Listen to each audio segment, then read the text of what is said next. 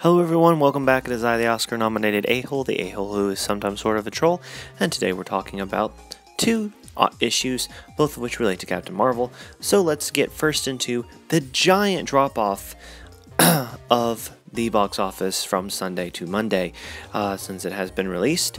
And as you can see here, the daily profits have been going down. Saturday was 14%.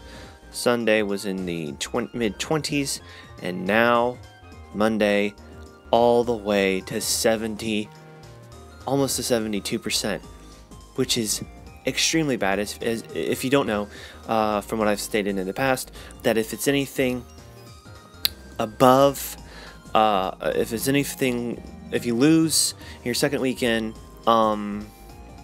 anywhere below 50%, that's really good. So in the 40s, you're doing excellent. If you're between 50 and 60, it's mediocre. And if you lose more than 60, or you're at 60, it's pretty bad. It's a bad situation. You don't want to be in that area. Just saying. So it's looking pretty bad for Captain Marvel. But so I'm very excited to see what those second weekend box office numbers have to bring forth. And with this, it makes it very positive. On top of that, the Chinese audience has actually lost a crap ton of money. I think even more than that. They've lost tons of money in China, and the Chinese audiences don't like it. They're saying that it's that Brie Larson was not cast correctly, that it should have been someone else. Yes, we all think that. They were also saying that there was a lot of plot holes, and that it was very boring. So the three general main points that a lot of us definitely agree with, because Brie Larson has the personality of someone who is sucking a giant pussy toe. Now, the second issue that we're going to be talking about is that Rotten Tomatoes confesses openly to the New York Times the fact that they have actually come out and changed the whole aggregate system for Rotten Tomatoes and how they do their reviews based solely on the fact of Captain Marvel's response from the audience. And isn't it's juicy in here, ladies and gentlemen. Good job, Rotten Tomatoes. You have proven that you are rotten. So let's get right into it. As you can see here in this New York Times post, it says that a representative from Rotten Tomatoes, Dana Benson, said the change to its audience score had been in the works for a while, but that the attacks on Captain Marvel prompted them to roll it out earlier than planned. Boom! Dropped the ball.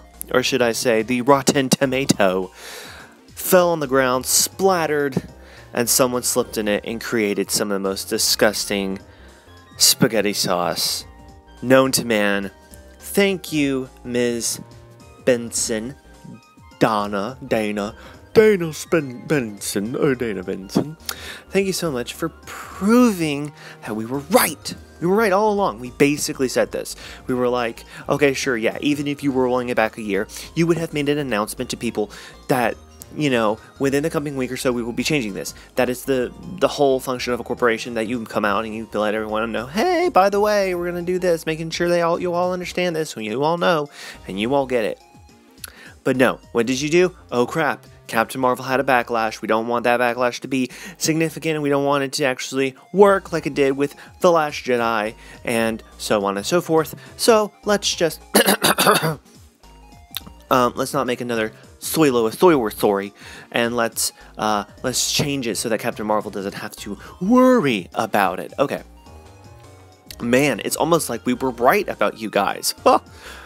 And what do you know, all these shield media articles, now they can go F themselves because we were right about it the whole damn time. And yet, when we go to Google, it states that Rotten Tomatoes is the home of the Tomatometer and is the most trusted measurement of quality for movies and TV. Ha! I laugh. I point the finger of scorn. I laugh at you so much. Ha ha ha. Are you ridiculous? Oh my gosh. is the most trusted source. That's why all of a sudden there's a quote-unquote glitch in our system and we lose 54,000 votes, and randomly allows the Rotten Tomatoes score to keep going up. And though you can't post a negative review, you can be more than happy to post a positive review. Oh, by the way, didn't we say that we were going to make this a year-long update that we had totally planned? Oh, that we also didn't let anyone know about and announce it or in any way, shape, or fashion. Oh, and then we attacked fans because we were like, no, you were wrong, and now we're coming out like a couple days later going, well, actually, because of Captain Marvel, we decided to do it then. Oh, wow, what? Hold up. So you're saying we're right and you're wrong. Okay, awesome. So you're not the most trusted website because you're a bunch of hacks who don't care about what your job is. You care about what your agenda is. You're a bunch of self-made politicians who just have a corporate bank status. Oh, because I work at a corporation, now I can use it to help my politics. No. I work at a grocery store, at a farmer's market, grocery store. I don't go around and just preach my politics.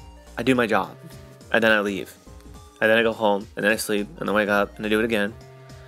And then I get a paycheck, and then I cash it in the bank, and then I go back to sleep, and I wake back up, and go back to work. I don't go, how can I go and change the system? Like, are you kidding me? Your whole job is to review movies, and to allow people to review movies. And that's all you're supposed to do. Just provide a service. You're not supposed to impede on that service. Anyways, tell me what you guys think in the comment section below. Like the video, dislike the video. Subscribe to my channel if you would do so. I'd be very much so appreciative of it. Tell me your thoughts down below of this deliciously tasteful situation. Captain Marvel losing money, and the Rotten Tomato coming out and saying, yeah, we did that. Just let me know what you guys think in the comment section below. And as always, ladies and gentlemen, I hope that you all have a fantastic rest of your day.